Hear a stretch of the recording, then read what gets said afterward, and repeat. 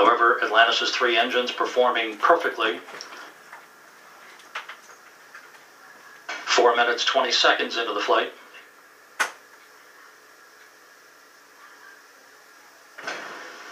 Atlantis currently traveling 5,500 miles an hour, 62 miles in altitude, almost 200 miles downrange. 4 minutes of powered flight remaining.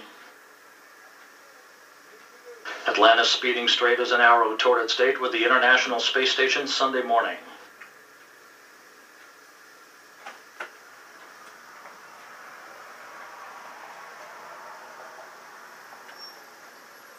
Coming up on the 5-minute mark. Atlantis now traveling 6,500 miles an hour, 66 miles in altitude, 250 miles downrange. Atlantis, press to ATO. Press to ATO. That call indicating we can make minimal orbital targets in the event of an engine failure. All 3 engines continue to function normally. Atlantis will begin its slow roll to a heads-up position shortly.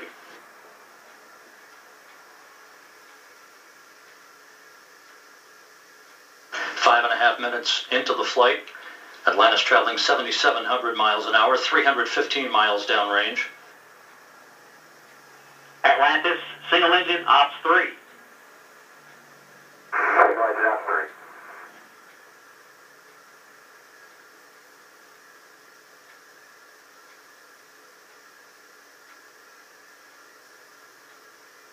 And the guidance officer here in Mission Control confirms that the computers are commanding the main engines to swivel.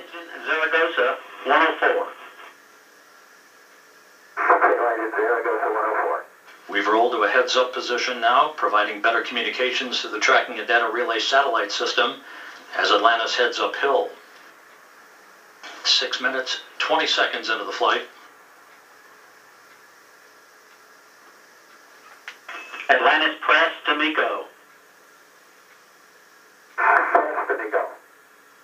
That call indicates that we can make our normal orbital cutoff targets in the event of an engine failure. However, all 3 main engines continue to function normally. Nominal. Fergie, go to plus X, go to pitch. Nominal shutdown plan, go for the plus X, go for the pitch.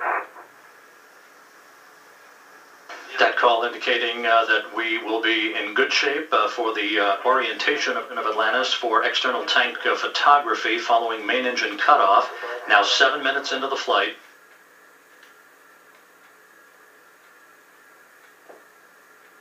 One minute, 20 seconds till main engine cutoff. Atlantis traveling 12,000 miles an hour.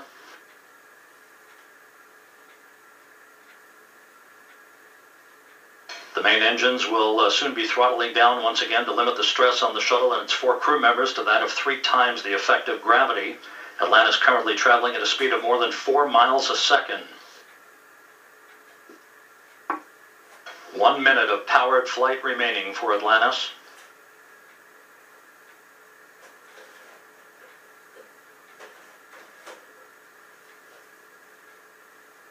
Three good main engines, 3 good auxiliary power units, 3 good fuel cells. Approaching the 8-minute mark into the flight. Atlantis now traveling more than 15,000 miles an hour.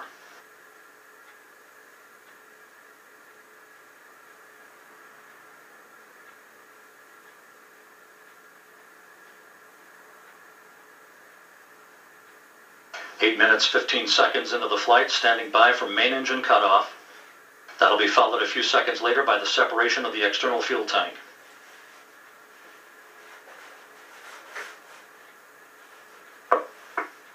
Booster officer confirms main engine cutoff.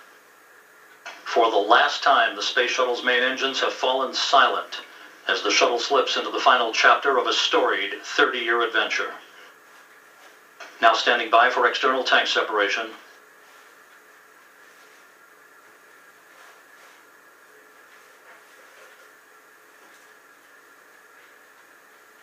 Atlantis off the tank.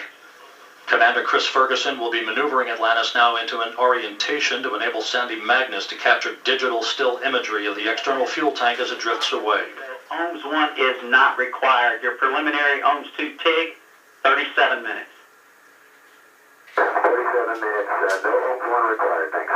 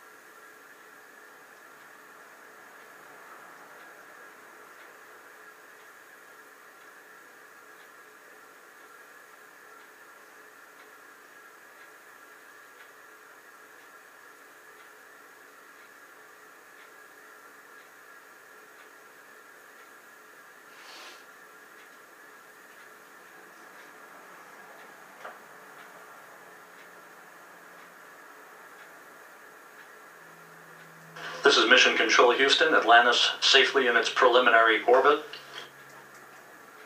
Following a flawless launch from the Kennedy Space Center, albeit about 2.5 minutes late at 10:29 a.m. Central Time.